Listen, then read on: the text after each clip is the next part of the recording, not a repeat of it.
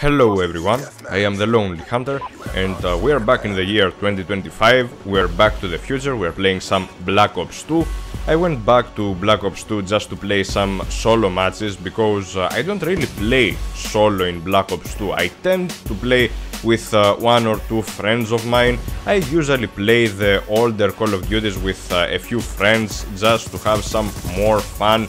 Because old Call of Duties are not about the grind, are not about leveling up, and are not about getting the beastly solo gameplays. But I decided to go back and play some solo matches just to get the connection advantage, because I don't have the best connection out there, and it's better for me to play solo, and this is a perfect showcase of that. This is the perfect situation, because there are some people who live nearby, there are some people who are from nearby countries, so I believe that I had a pretty good connection this game, and a friend of mine that we used to play some Black Ops 2 together asked me what would it be like if I played on a 4-bar, because whenever I play with my friends are usually from the US, from Canada and from those countries, and I am from Greece, so I don't have the best connection possible, I don't have the best ping, and I usually have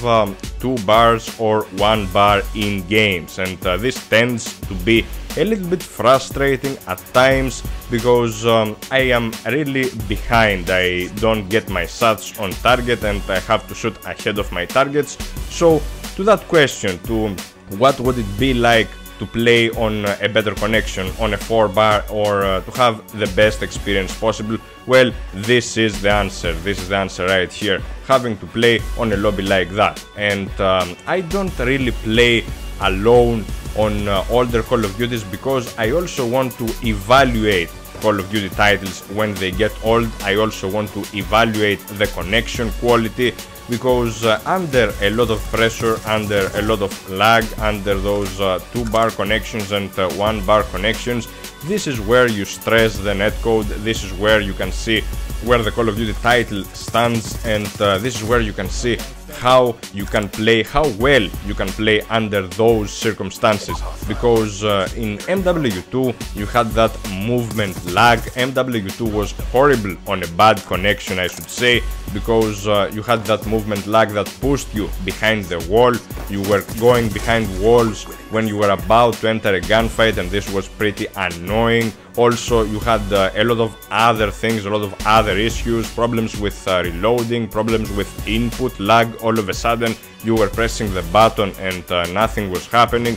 Now I am pretty positive that the netcode is improving, and I really enjoy that. I really like that in future Call of Duties, and I have seen major progress.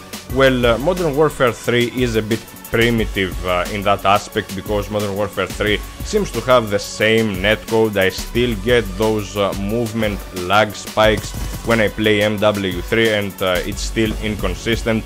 But with Black Ops 2 and the holy moly of lag compensation that pretty much broke the game for some people and annoyed many others, yeah, I believe that Black Ops 2 was a step in the right direction after all, because the network was solid, even if stressed enough, even if it was something like a 2-bar or a 1-bar connection, because you get those matchmakings that are not really the best. You get the matchmaking that is not really region based, because it's almost like what they say, yeah, it's a bit gimmicky. It's the gimmick behind the skill, it's the true skill matchmaking. Well, I don't believe that this is implemented well in this game, because you will see a lot of beasting happening, a lot of beasting and feasting, and obviously it's not true skill matchmaking, but it's not totally regional. You will not find people from your own region, and the fact that multiplayer is playable at that point, even if you don't play against people who are always near you. Well, in this lobby it happened, they were near me, I had a really good connection, but in other lobbies, what happens to other lobbies?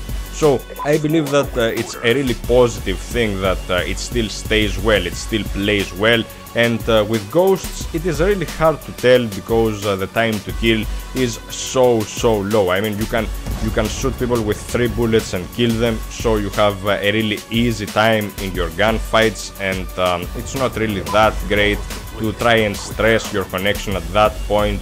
It's kind of an MW3 type of feeling. Well, the network is really great, of course, and the speed that you get is really fast, but anyway, you still don't get that feel that the gunfight is broken down in several parts, and you don't distinguish it when you are under lag, when you have a really bad connection. So I want to see what Advanced Warfare has to bring to the table here, because I will still do that. I will try to evaluate the game, I will try to play at first solo, and then when it gets old I'm gonna hop on in the US and in the Canadian lobbies to try and see where my connection stands and where the netcode signs, if it signs, if it is bad or if it is not.